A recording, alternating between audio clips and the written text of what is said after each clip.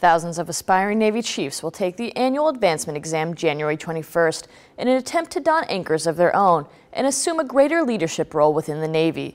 The rank of Chief Petty Officer was officially established on April 1, 1893. Armed with official recognition, chiefs of the past went on to lay the foundation for their modern-day counterparts. As servant leaders, chiefs act as the bridge between officers and enlisted personnel who execute daily operations and also take a leading role in the career development of junior sailors.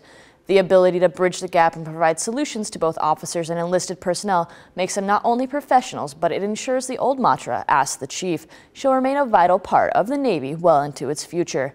As the test date draws closer, it is important to keep your nose in the books. Good luck, test takers.